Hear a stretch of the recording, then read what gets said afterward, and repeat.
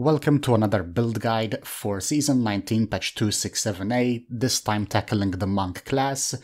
A quick reminder to like, subscribe and ring the bell so you don't miss anything, and with that said, let's get straight into the build here. So I'm using two different sets. The first one is the brand new set, the Patterns of Justice up to the 2-piece set bonus, and then the other set, the Sun Wukong, so the Monkey King's Garb, up to the 6-piece set bonus. So let's go over these set bonuses together here.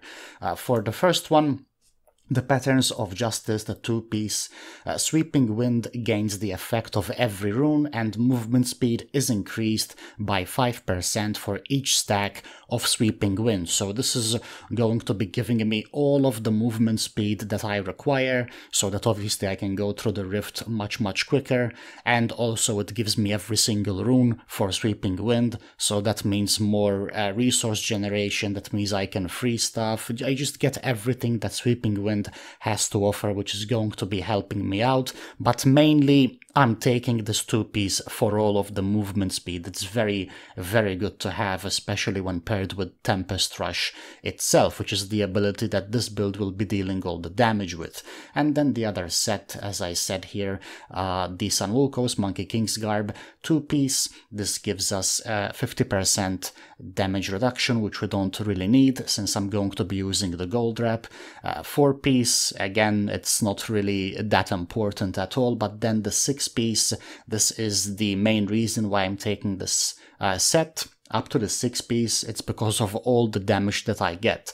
So for us, we only care about Tempest Rush, so the two other abilities we don't really care for, but you actually gain 1500% more damage for each stack of Sweeping Wind that we have. So 1500% by 13 stacks, because we will be able to go up to 13 stacks of Sweeping Wind through our Tempest Rush. So our Tempest Rush will be dealing a whole bunch of damage, a lot more damage than the brand new set will allow Tempest Rush to deal, or Sweeping Wind for that matter. So yeah, the Monkey King's Garb is still going to be the best set to use pretty much for that reason, because we can now go up to 13 stacks. So that's all of the sets information. Now for the other pieces, the wrists here, Caesar's Memento, this gives us a whole bunch of damage, as you can see right here, 800% more damage for our Tempest Rush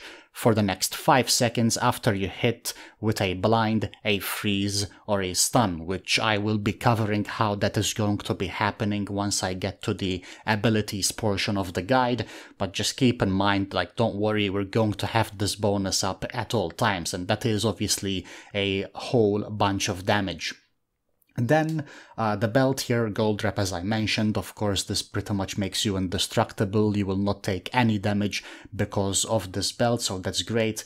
And when paired with the Avarice band, it works out even better, because as I pick up gold, I am immune to damage, and on top of that, my health and pickup radius is increased dramatically, pretty much the entire screen, up to basically 30 stacks, so it's 1 yard, then it becomes 30 yards, which is essentially the entire screen. So I'll be picking up everything with ease, no problem at all. Now I do want to say, when it comes to the stats on the gear that you're seeing, don't worry about that. I'm going to be sharing all of the stats that you want on every single piece of gear in the link to this build in the description of this video. I just have some random stats here, so not everything is perfect. On this, I just got like whatever items I could find pretty much to put this build together. But again, when it comes to stats, don't worry, what you want will be in the link. For the other ring, Obsidian Ring of the Zodiac, this is amazing for cooldown reduction, reducing the remaining cooldown of one of your skills by 1 second when you hit with a resource spender. That's going to be happening all the time because Tempest Rush is going to be our resource spender, and obviously we'll be using that all the time to kill everything in the rift. So we're constantly going to be getting this cooldown reduction through the ring. And the most important thing about this, I try to not put a lot of abilities that have cooldown reduction, because I want this to mainly go and be funneled into this big cooldown right here. On Epiphany, it's a 60-second cooldown, so I want my Obsidian Ring to be helping that out the most. So it works out very, very well. You won't have a permanent uptime, but it will be very close, and you don't need a permanent uptime, like you're not just gonna run out of resource immediately, so you will be fine. I've tested this in a lot of rifts, and it always worked out fine once I figured the build out.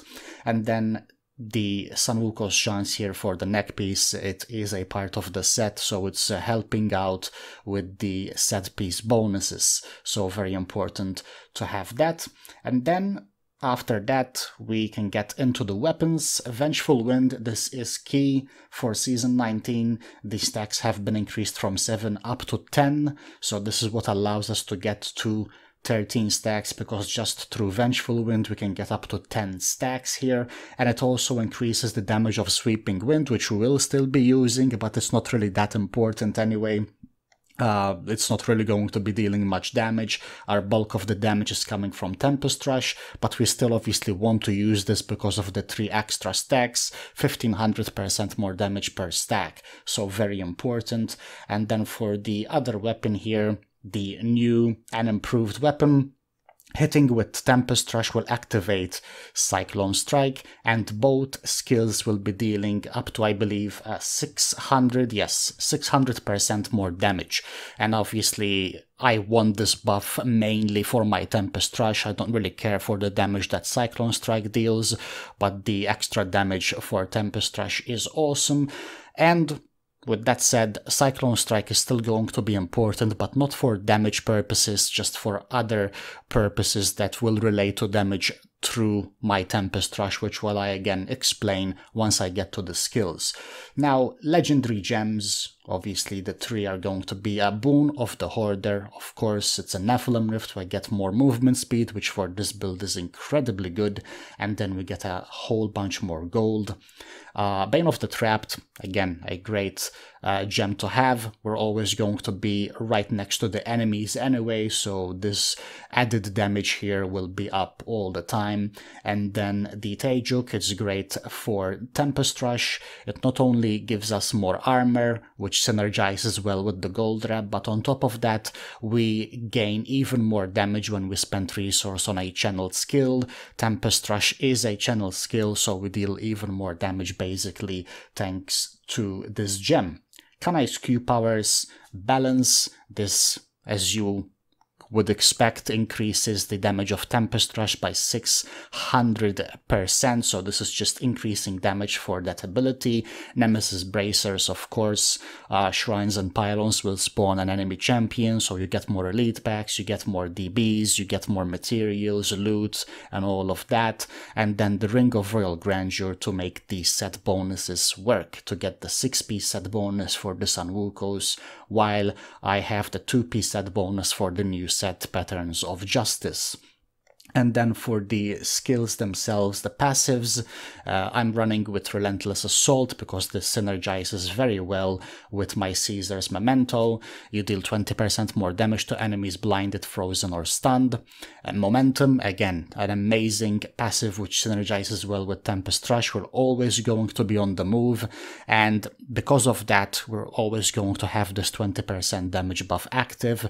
Beacon of Yitar is just a great passive. It just straight up gives you 20% cooldown reduction, and Exalted Soul to help out a little bit with my spirit regeneration, especially in between my epiphanies. Very important to have, and it helps out a great deal. For the skills, Cyclone Strike with Wall of Wind, a cold rune. Now, don't worry about the cost. This isn't going to be costing us anything because this will be automatically activated through this weapon right here. So this is free to use. It pulls up enemies next to you, which is great. That's where we want them so that we can kill them easier. But the most important thing is that it will be freezing the enemies for 1.5 seconds after they've been pulled in, which means that I will be proccing my 800% damage multiplier from the bracers and my 20% from my passive. So that is how I'm proccing the damage there through Cyclone Strike. It's an awesome way to go about doing it, and it's all gonna happen on its own passively because it's automatically going to use or cast Cyclone Strike because of the weapon. Then Tempest Rush, our damage dealer. It will be costing us 30 spirit as we channel through, and it will be dealing lightning damage. Now, why did I go with electric field? Why am I using lightning? Because of this weapon. This weapon will always roll with lightning damage, so because of that, the lightning rune is going to be the strongest rune, because I will always have, you know, in this case, 18% more lightning damage, and then I compare this element through the other pieces, like on the brace or even the neck piece, to get more lightning. And because we have this extra element on the weapon, I feel like going with the lightning rune here is your best play for the most amount of damage. Then Mystic Ally is fantastic because both the passive and the active are great, and I know that this has a 30-second cooldown, but the moments where you're actually going to need to activate this to get the 100 spirit are going to be next to never. And if you do, again, it's going to be like maybe once in a rift, maybe. I never personally had to activate it, but it's there in case you need it. Maybe you didn't notice that your epiphany dropped, you know, you're a little bit tired tonight or whatever. But passively, it's still going to be helping us out a great deal. It's going to passively give us spirit regen by 4, as our Mystic Ally is helping us out, so that is great to have. This is basically here to help out with our resource. Sweeping Wind with Master of Wind Cold. Why? Because this is going to help with freezing enemies, right, for 2 seconds. So it's going to help out with Cyclone Strike. We can freeze even more, which means we will have more uptime on Memento and the Relentless Assault. It's just great synergy. Dashing Strike, obviously, it's just very, very good for our movement, for our utility. You will have 2 stacks of these. Each stack will take around 8 seconds, but of course it'll be a bit less for us because we have good cooldown reduction. And on top of that, after you've used it, you will gain a nice movement speed boost, which is great to have. So that just speaks for itself. And then Epiphany, as I said, on a 60-second cooldown. This is fantastic. This will just take care of all of your spirit regeneration issues that you might have. It's just gonna nullify all that, and we don't even need an Ingium to pull this off. It's gonna happen, it's gonna work without it. You're gonna have very good uptime on this thing, and it's basically here, as I said, for all the spirit regeneration. So that's all of the information. Now I'm going to showcase, to demonstrate this build in action for you inside of a Torment 16 Nephilim Rift. There is absolutely no Paragon in my main stat, so this is basically with 800 Paragon once you've basically filled up all of your tabs, and now you're gonna just begin to put points in your main stat, right? It is very strong, it's very fast.